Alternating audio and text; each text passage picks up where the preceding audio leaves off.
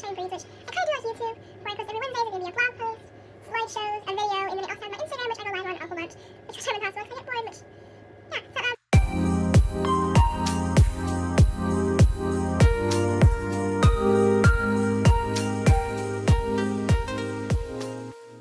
I have cystic fibrosis. I am 17 years old, and I was diagnosed at around 2 weeks old, around like that time when they realized I was not really gaining any weight, and they couldn't figure out why and all of that. They began to treat me after diagnosis with a surgery.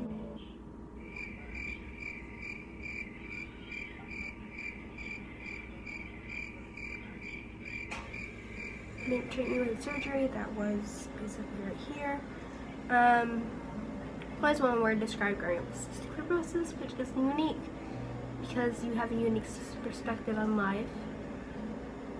What have you learned through living through having cystic fibrosis? Like, you don't take life for granted, and don't like, oh, how am I gonna word this? Don't like always like put a measure on your life, like say, okay, I'm gonna do this, like if I don't do this, I won't be able to do that someday. Don't put a measure in your life. Live your life each and every day, and don't think about like your life expectancy. Well, what are you thankful for from living with cystic fibrosis? I'm thankful for all the family, friends, nurses, doctors, and everyone that are basically there and to support you.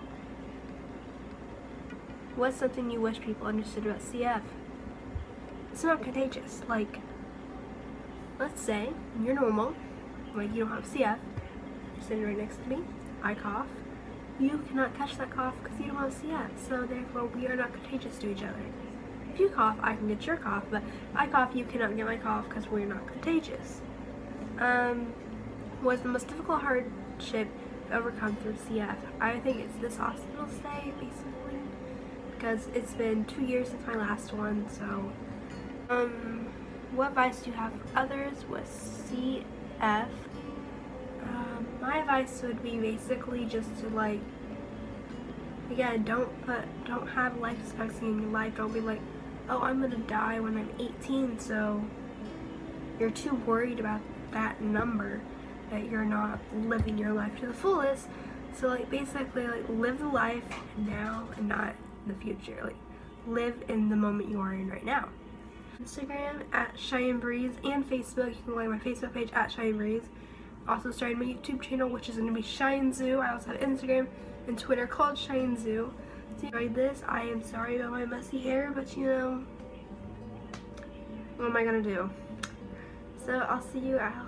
Anyways, I hope you guys enjoyed this video, and bye! Hey guys, thank you so much for watching this week's episode of the Blooming Roses Project. I hope that you're able to take something away from this video and that you're able to learn something new about cystic fibrosis. Definitely be sure to follow this week's Cystic Fibrosis Warriors social media. I will post it all down in the description box below, so just definitely go and check it out and follow them.